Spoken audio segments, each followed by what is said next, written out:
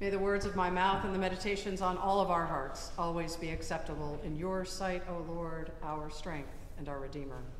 Amen. Amen. Please be seated.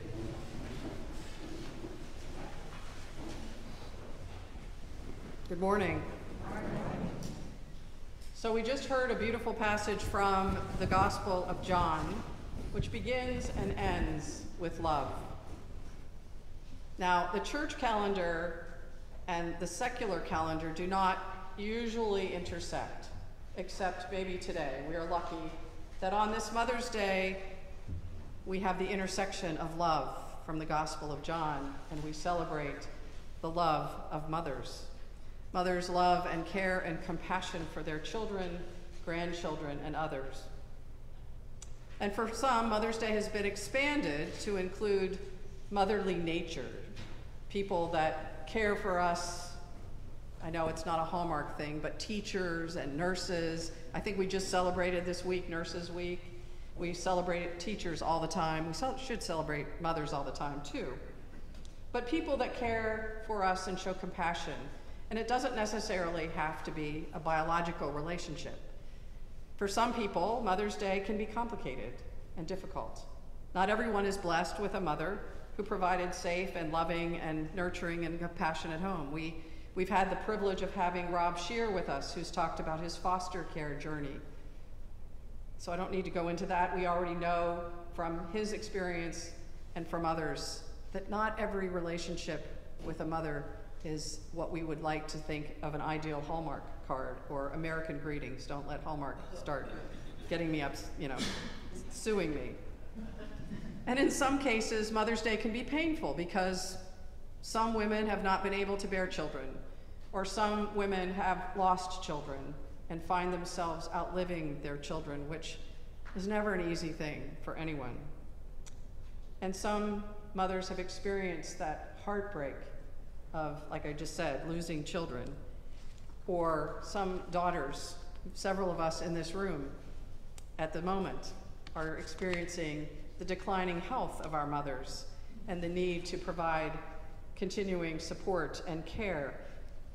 I speak from personal experience. As many of you know, my mother's 92. She had a fall in March. She's now in permanent health care, which is fine because she's very bright and knows exactly what she wants me to pick up from her cottage, which she has now decided to release. So it is the grieving of the home that she and my father lived in since 2005 that my sisters and I are having to clean out.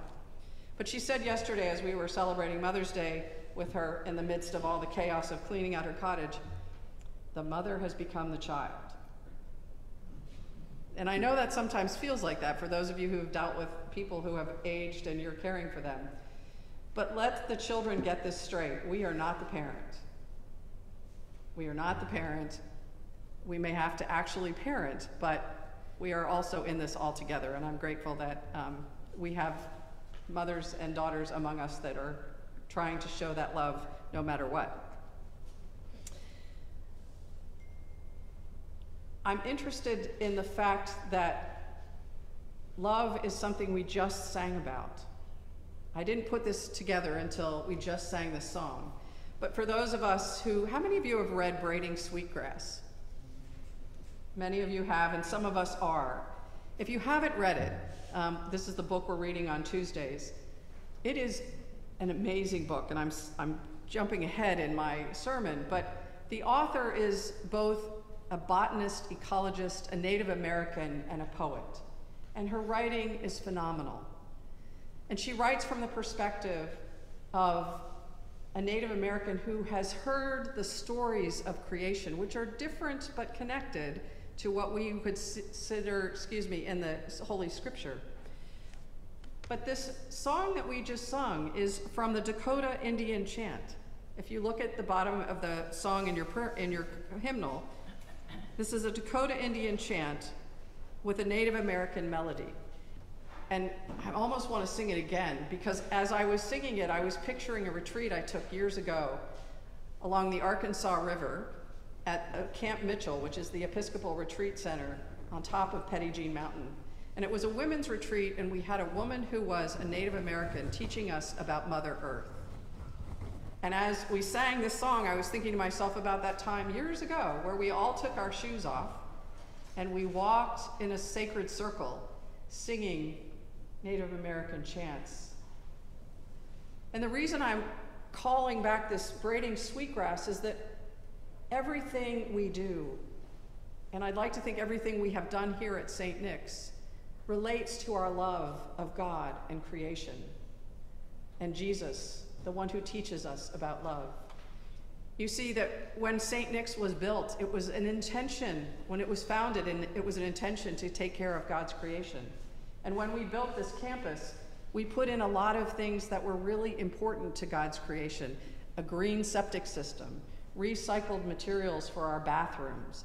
We have a wonderful garden that feeds the community, and bees that are helping to pollinate the blossoms from the garden, but also helping to thrive in the community with honey and other such natural things. We don't use any more styrofoam or disposable products. We try not to use water bottles.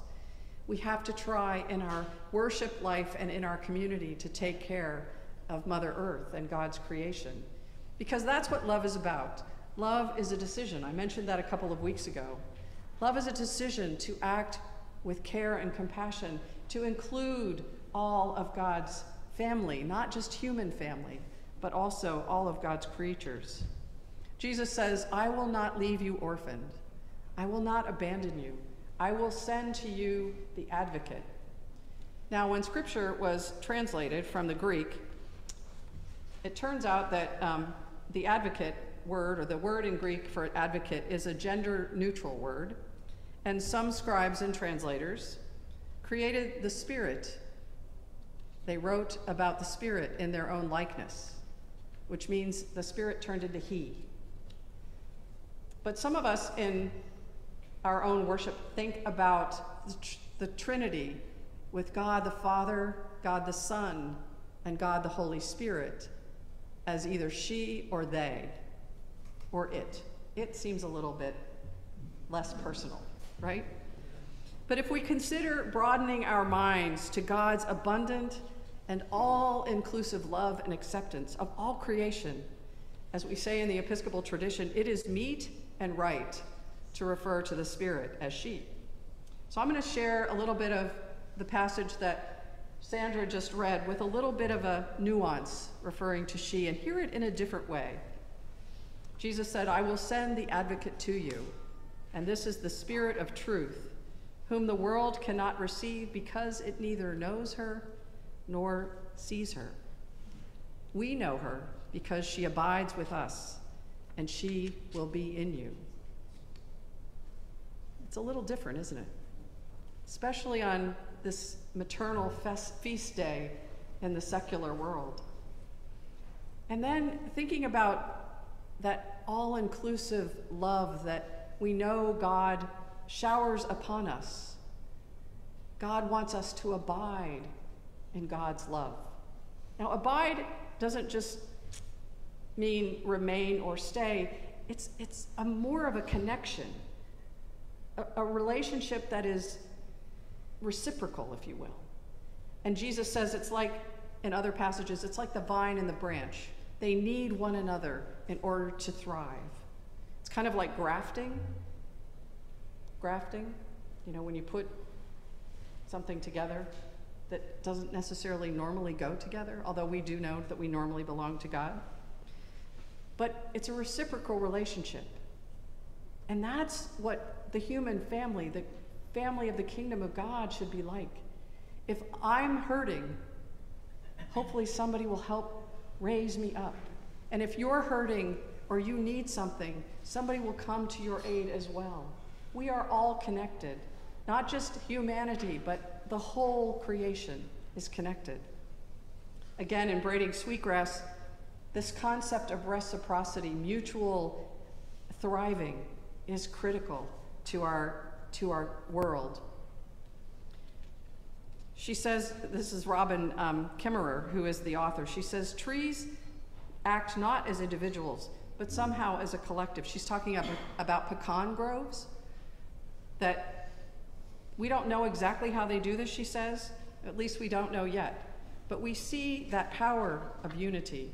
What happens to one happens to all. We can starve together or we can feast together. So vine and branches, trees, she's saying, have reciprocal relationships with one another, and working together in unity, they survive and they thrive. And we have a lot to learn from trees and from nature, don't we? If they work together, why can't we work together? Why can't we uphold one another in love and make sure that every person feels seen and heard and has the best possible opportunities in life? Instead of taking away opportunities for people, our kingdom of God on earth should be about lifting people up, about helping people be the best that they can be. Not telling them that they're not worth something, telling them that they aren't allowed to do something, but we need to shine our light and love and work together in that reciprocal relationship of vine and branches to be able to lift one another up. And one last thought. I want to ask the question for all of us. How many of you feel like you've ever been orphaned or you are all on your own? A few of us have in our lives at some point or another might have felt that isolation. But Jesus tells us, I will never leave you orphaned. And in Peter says, let us remind ourselves of our baptism. I know I come back to it all the time because that is our covenant that God has made with us, that we are beloved children of God. And in our baptismal covenant and in the prayer, God has adopted us into the household of God. We are never, ever, ever alone. Even in the midst of the most isolated feelings, God is with us. Jesus is living testament to our not being alone.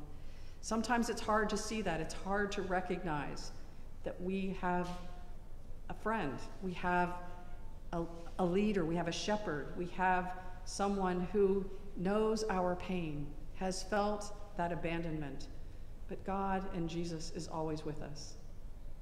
We are adopted into the household of God.